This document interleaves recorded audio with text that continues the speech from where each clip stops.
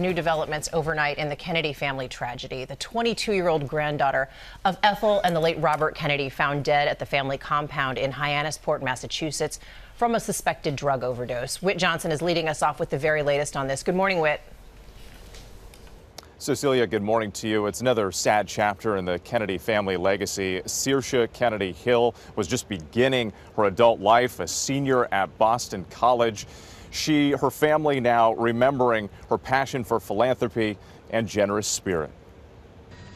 This morning, authorities are investigating a Kennedy family tragedy. 22-year-old Saoirse Kennedy Hill, the granddaughter of Robert F. Kennedy, passing away after being rushed to the hospital.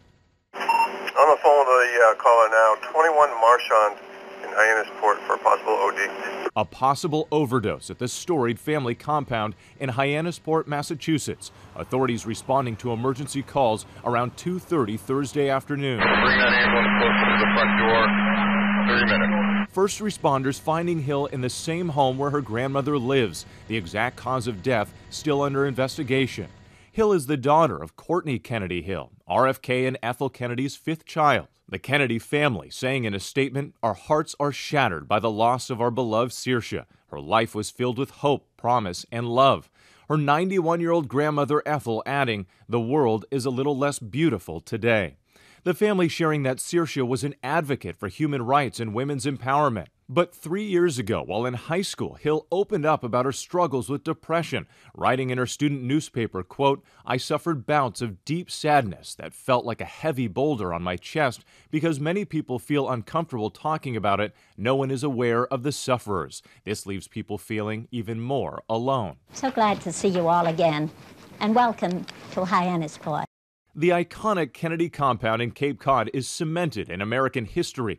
With sweeping ocean views and lush manicured lawns, the 6-acre estate has been a refuge for the Kennedy clan dating back more than 90 years. John F. Kennedy, with his wife Jackie, spent summers there with their children. It also served as the primary residence for Senator Ted Kennedy in his final years. Sadly, the Kennedy family is all too familiar with tragedy. This year marking the 20-year anniversary of that deadly plane crash that took the lives of JFK Jr., his wife, and sister-in-law. As for the investigation here, authorities still looking into the exact circumstances surrounding Saoirse's death. Cecilia? Oh, such a tragic story. Okay, Whit Johnson. Hi everyone, George Stephanopoulos here. Thanks for checking out the ABC News YouTube channel. If you'd like to get more videos, show highlights, and watch live event coverage, click on the right over here to subscribe to our channel, and don't forget to download the ABC News app for breaking news alerts. Thanks for watching.